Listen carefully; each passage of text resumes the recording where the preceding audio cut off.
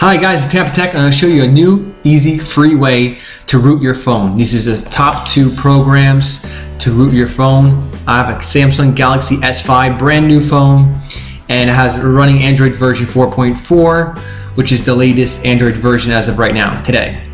So I go to download.cnet.com. The link will be in the video description below if you're interested. And One-Click Root is a really excellent program. It has a user rating of 4.5 stars out of 5 stars. And then Kingo is another great program, and that is about 4 stars out of 5 stars. So you just download those straight to your desktop and open them up. So I'm going to start off showing you which devices. Here's Kingo's list of supported devices that you can root. HTC, Motorola, Samsung, LG, Sony, some other brands. Alright, so let's go ahead and get started. I opened up Kingo, and I tried One-Click Root, and for some reason it wouldn't work for me. I'm going to try Kingo and see if that works. But again, these are the top 2 best rooting. So if it doesn't, if Kingo doesn't work, try One-Click Root. If One-Click Root doesn't work, try Kingo. And they do have a list of ADB drivers by manufacturer, and here's the different links. So you may have to actually get this installed by clicking Samsung and then click on ADB. And so if you're running Android 4.3 or later, then you would have to click on that. And first thing you want to do, no matter what program you use, you want to go to settings on your phone. So what you want to do is go into setting, and then system, which is close to the bottom. And then if you don't see developer options, that's not under your system settings, then what you want to do is click on about device or about phone. And then on the build number, you see the build number right there. Just keep on tapping that until you see a pop-up that says developer mode on. And back out. Now your icon should appear developer options. Just click on that.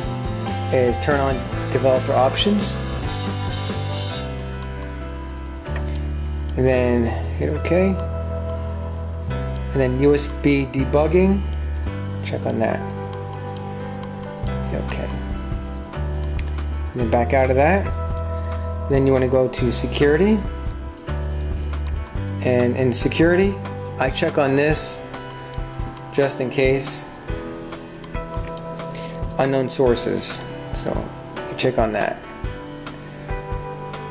And I left that unchecked just in case. You go switch it back when you're done rooting. So all these options, after you're done rooting, you want to switch them back to normal. And you want to use the USB data cable. Some USB, micro USB cables may be only for charging your device, like the cheap ones.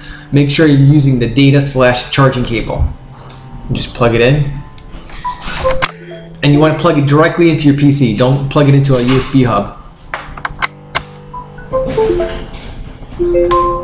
And you may have to restart your computer or the program, or update the Kingo program or One-Click Root program, update that for it to work properly. So right now it's connecting, and it says root status no. So that's my model on my phone. And here's the little instructions. They tell you what you should do. But act at your own risk, rooting your device, void your warranty. But I never heard anyone bricking their device using these programs. They're very highly recommended. You can check out the reviews at CNET. So let's click on root device. And during this process, make sure your phone doesn't go locked or anything. So turn off the lock screen and keep the phone awake. And the positive things about rooting your phone is that you can install custom ROMs. You can get GL to SD card app, which downloads your whole entire 2 gig games or 1 gig games to your SD card, which saves internal memory on your phone. You can add on your advanced antivirus software. You could add firewall for added level of protection and privacy. See, it's rebooting right now. So that's another good thing about rooting your phone. What else? change your boot up screen, a whole bunch of things. And it says root succeeded. So let's go ahead and it's going to reboot. And let's go ahead and hit finish and let it reboot.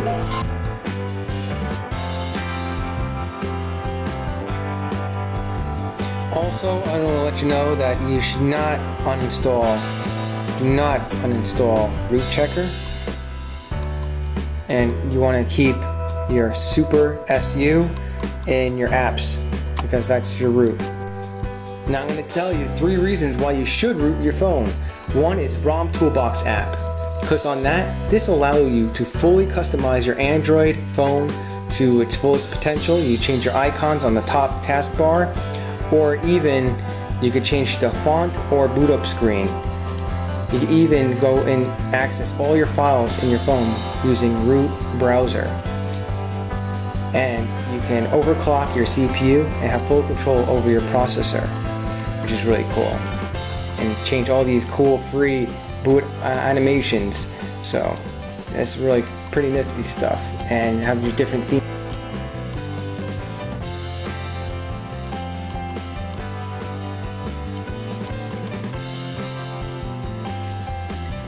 Now with Avast, you don't need root access to have Avast, but when you click on more tools, you have to have root access for firewall. This allows you more privacy and protection on your apps, individual apps. So right here it tells you this feature requires root access. So you just click on that and now you can have all the protection, privacy you want on these apps. Now with these awesome games coming out there, high definition, they're eating up your internal memory, like 1 or 2 gig games. Now you could transfer them to your SD card, but you can't do that unless you have root access. So to get this working, you need to have your phone rooted. So just click on that. And now this game right here is 1.5 gigabytes. It's a internal memory hog. So I just transferred it to my SD card and now I freed up 1.5 gigabytes. So between these 2 games, that's 2 gigabytes of free internal memory I just freed up and moved over to my SD card. It's awesome. And you just hit play and just play your game like you normally would play. Now if you want to unroot your phone, only thing you have to do is plug it back in, select US debugging, and click on remove root. And it'll take off your root, no problem. So let me know what you think. If this worked for you, give me a thumbs up. And if you know anyone that wants to root their phone, go ahead and click the share button below and share it to Facebook or G+. And if you like easy tech, fixes and reviews like this, go ahead and subscribe to Tampa Tech. Later, guys.